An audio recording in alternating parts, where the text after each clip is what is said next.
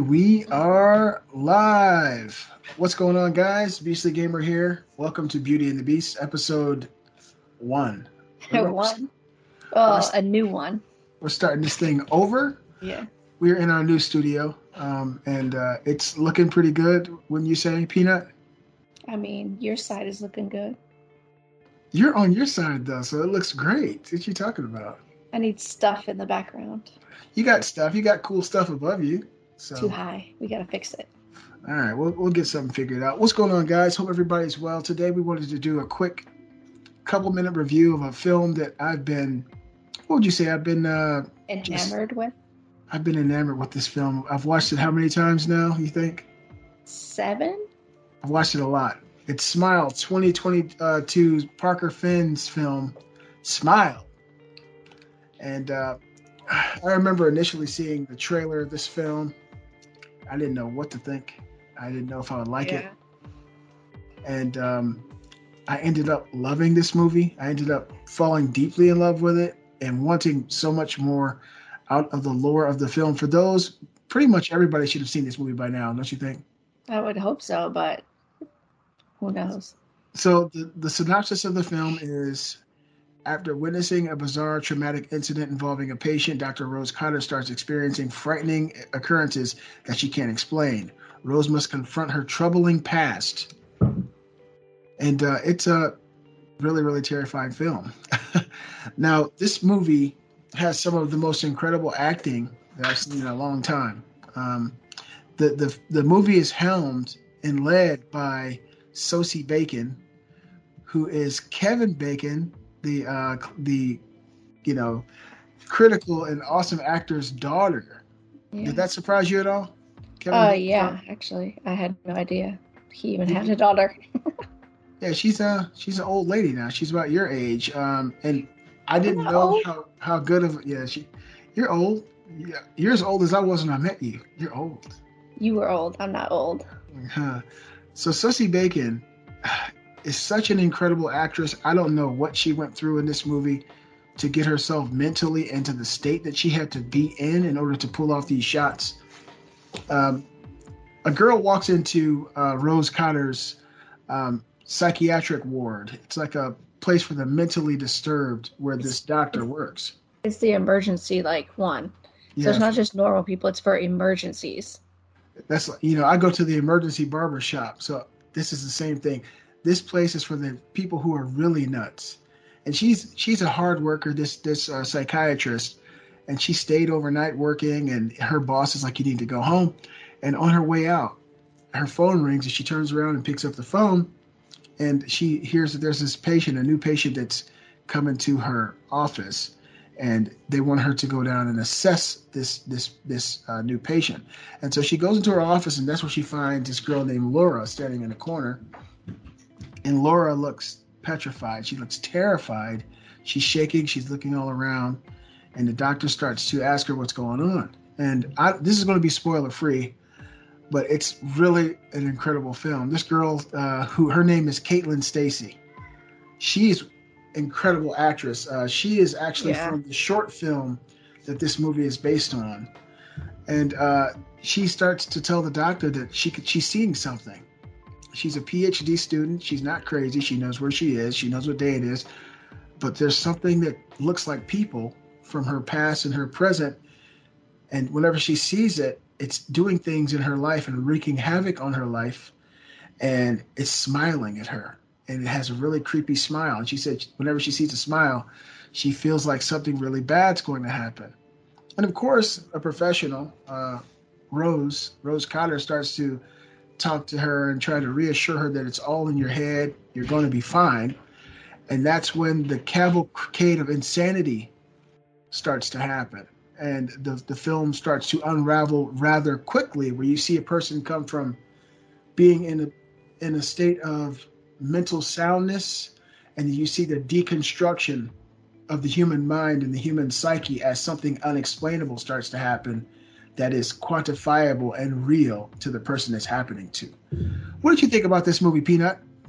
It was the best horror movie we've seen in many years. Because I always go into movies expecting it to be horrible. Lately, they have been, like all of them that we've seen. And this is not like a super scary, give you nightmares kind of thing. I don't think. To me, it wasn't.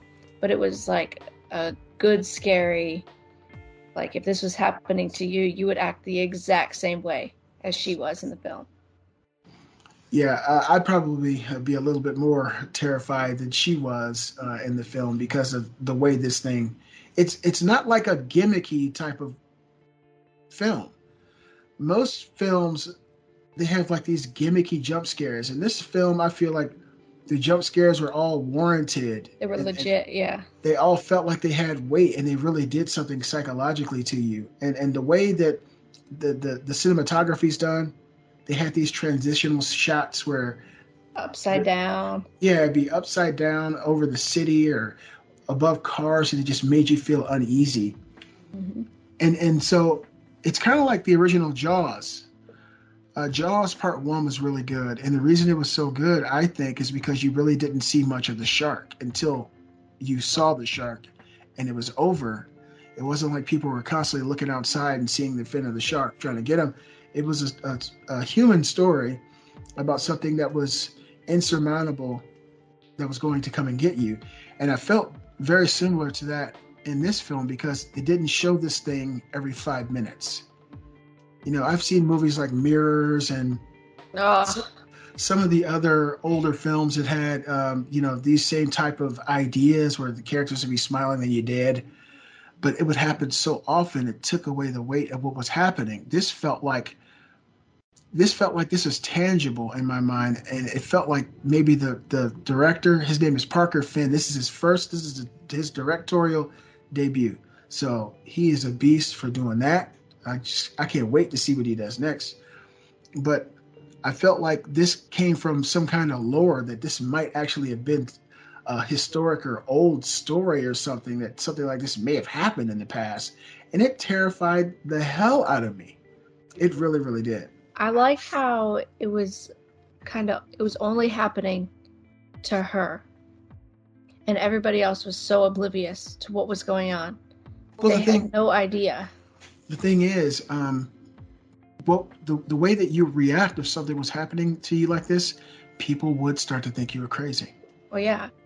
And exactly. It wasn't like she was just hallucinating. This thing can actually come into your world and do things and harm you or change the layout of your home. Or, I'm not going to say what it can make things happen. Yeah, it can make things happen. And so when that kind of shit was going down, people were looking at her thinking it was her. And right in the midst of all this craziness, she turns and looks and she sees this thing sitting right there in the same room with everybody just smiling at her. And when I first saw that scene, I felt terror. I was like, oh my God, I felt what she's feeling, what she has to be experiencing. And she was looking at everybody and saying, don't you see her? Don't you see her? Please tell me you see her. And then she turned back and she was right in her face. I was like, done. It's one of those situations where if I had been in this kind of situation, I'd mentally have broken down. Everyone would, I think. I mean, she did in the film. I also, Kal Penn is in this movie. You guys know him from what's it, White Castle? Harold and Kumar. Yeah, Harold and Kumar go to White Castle. He's in it. What's his name? Jesse T. Usher. Are you serious right now? Jesse T. Usher is in from this The Boys. film.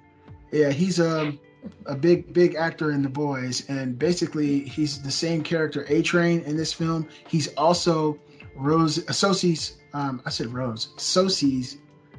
Rose Cotter's fiance. Yeah.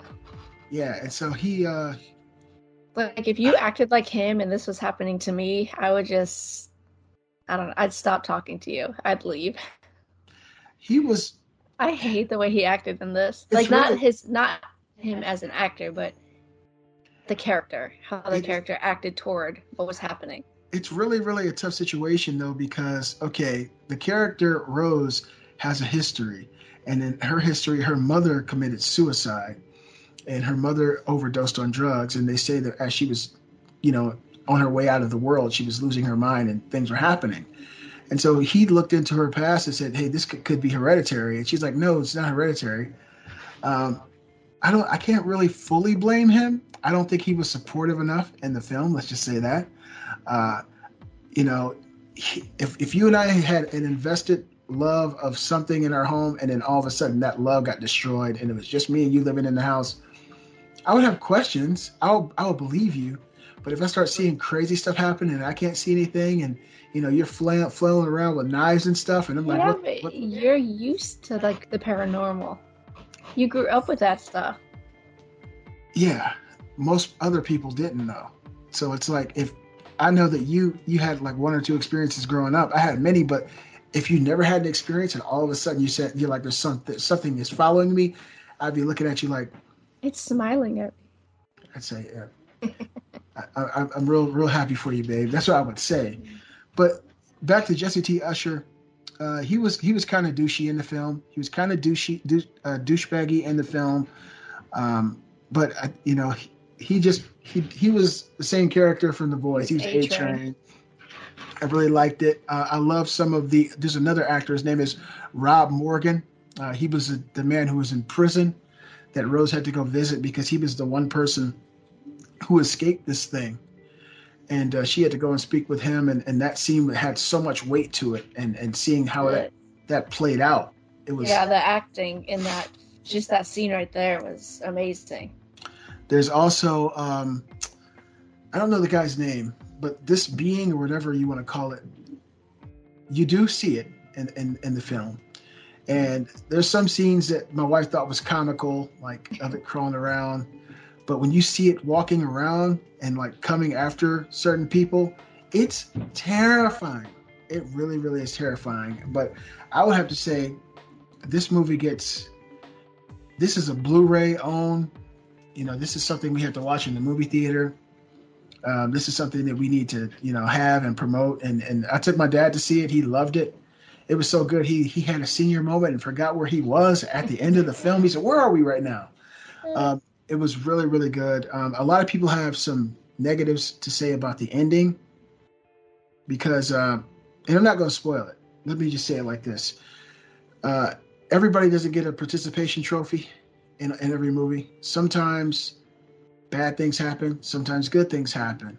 But when a person has the courage to write a film and stand by their story and let that play out and let whatever needs to happen for that film to come to fruition happen, I give them credit. The way this movie ended it was more terrifying.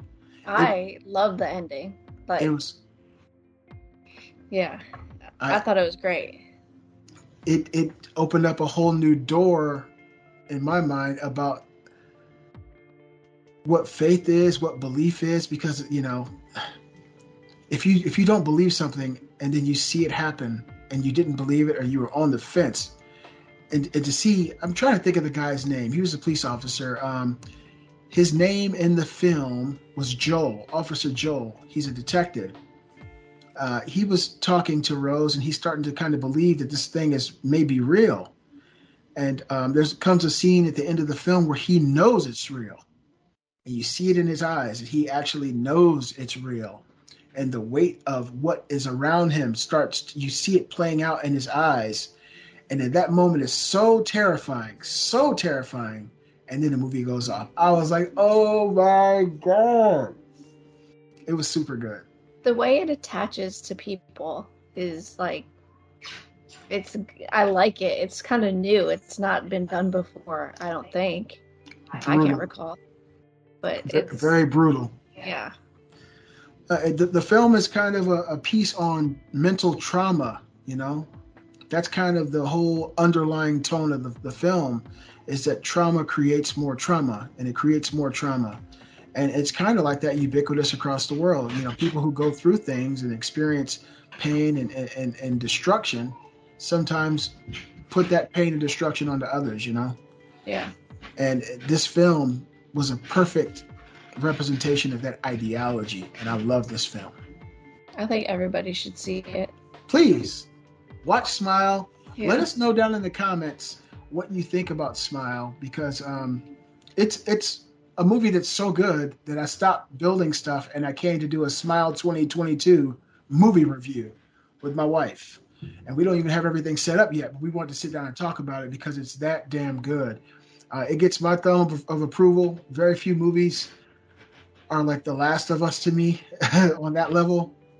But this movie is really, really great. I've seen some reviews on YouTube of people talking about they didn't like it. Those people, I don't want to be your friends. You people are insane. This movie was fantastic. Yeah, I loved it.